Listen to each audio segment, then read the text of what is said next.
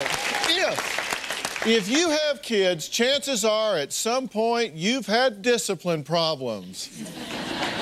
Gee, you think? It's payback for when you were a kid. And sometimes we're just clueless about how to handle those things. So today, and for many shows to come throughout the rest of this year, I'm going to be giving you guys a roadmap for navigating this rough terrain as we continue our Parenting 101 series. There is a science to this, and we're going to talk about how to do it and do it right. Well,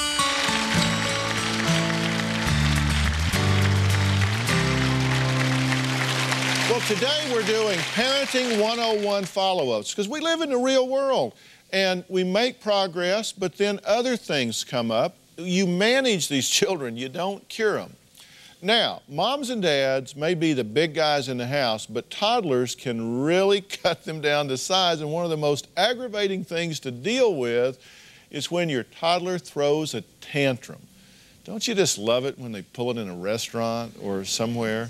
My next guest, Terry, knows just what I'm talking about. Watch this. My name is Terry. I'm a stay-at-home mom of a 3-year-old boy named Caden. He has horrible tantrums. His tantrums occur probably 2 or 3 times minimum a day. Always when his dad is at work. These tantrums are just wearing my wife out. I mean, she's literally at her wit's end. I've tried timeouts. I've tried to reason. I've tried to literally walk out of the room. Sometimes I've even tried to bribe him with candy or something. That doesn't work. He knows I'm a pushover. So how long has that been going on? Oh, gosh, about a year, but it got worse. We just had a newborn baby. She's about 5 months now, and it's been getting worse since she came along. So you have to have some idea about where this is coming from so you can deal with the causal elements of it. Now, it increased when you had the baby. Yes. And there's been a division of attention. Yes. At that point. So yes. Does it seem logical that this may be attention-getting behavior? Yes. That he's doing it to get your attention? Yes. Because he was an only child.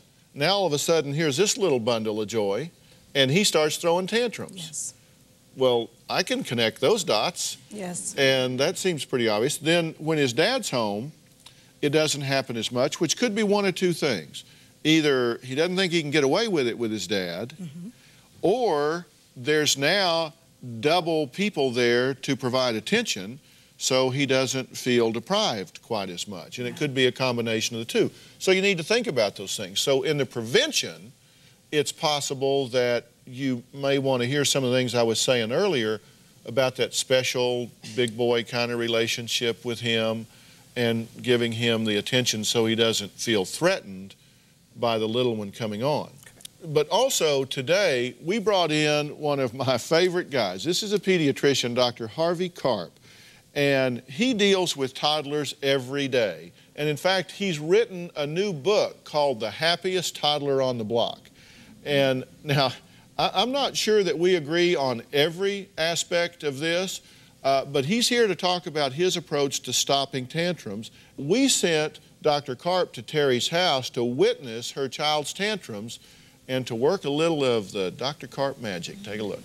We're locking the fridge. The first thing that I want you to understand about Caden is that in a lot of ways he's like a little caveman. You know, cavemen would spit and scratch when they were angry, and they would pee anywhere they wanted to. You need to know how to speak his language. When I have to put him to bed for his nap, he goes crazy. Start out by letting him know you get his message first before you give your message. And you do it in a kind of a repetitive, primitive way, like you want, you want, you want, you want, you want. It's passionate. It's energetic. You want that cup, your cup, your cup, Yo, your cup. you got You it. want that cup. I feel like a moron.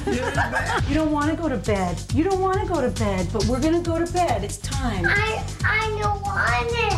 If he still is upset about it, then you repeat it another few times. At that point, they give in. You don't want it. You don't want it. No, you don't want it. Boy, I know. No. Well, he wants his Spider-Man shirt, and he has one Spider-Man shirt. So many times it's in the laundry, it's dirty. He will fight me, he will scream. First it's, you want Spider-Man, Spider-Man, Spider-Man, you want that now. You want Spider-Man shirt? Spider-Man shirt, Spider-Man shirt. Then you come in with your message, which is, We could wear this one. Look, we could wear this shirt. This one's a cool shirt. Okay, yay! That was easy. That was easy. You listened good. Lay on your pillow. Good job. Okay, night-night. it's a learning process. It's something that the more you do it, the better you'll get, and the better he'll understand what it is that you're doing. Yay! Now, Doc, your number one thing here is to make the child know they've been heard, right?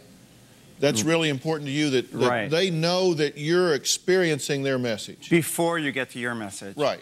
Yeah, whenever you talk to anybody who's upset, whether it's an adult or a kid, the most important thing is to let them know you get their message first before you take your turn. So if you say to your angry toddler, I know you want that, sweetheart, but you have to wait, it's not ready yet. They didn't, it's like blah, blah, blah. Okay, and you have some other key points in here. Number one, you think it's important that you do mirror their energy, and in fact, we have your points. Let's put them up. Repeat the child's phrases with high energy, match their energy, right? Right. All right, and next, you say repeat them in the same order the child did. We're parents are all the time saying, it's okay, sweetheart, or no, you can't go out, it's snowing outside. We get to our message without repeating back, you want to go now. And we've got to do that first before we get to our... Short phrases, because you don't want to be getting some long diatribe of logic. And then tell me about the body language that you think is important, mirroring the body language. Well, most of our message comes from the nonverbal way we present it, rather than the words we say. The older they are, the less primitive they are, so you don't have to do it in quite a primitive way. The more upset a child is, they go down that evolutionary elevator and they become even more prehistoric, and then you've got to be even more demonstrative with your language. Do you ever worry about giving the child undivided attention for bad behavior? No, because you've got a child throwing a tantrum here, and all of a sudden he's got mom squared up, framed up, undivided attention. Well, you know something? They're under control. It's a behavior, like you say. This is a behavior that they're doing. First thing I want the child to know is I'm not against them. I love them. I see them. I understand what's going on. So I'm going to acknowledge what's going on in their language. Now, if the tantrum continues, I'm not going to be an audience there for a half hour. I'm going to let them know I love them, I join with them, and then I might say something like, you're so mad, you go ahead and cry, and I'm going to check you in a minute and see how you're doing. And this was effective with you for the behavior. All right. Absolutely. And it spells it out in there in real action-oriented steps. I read it cover to cover. Great. Thanks. Next.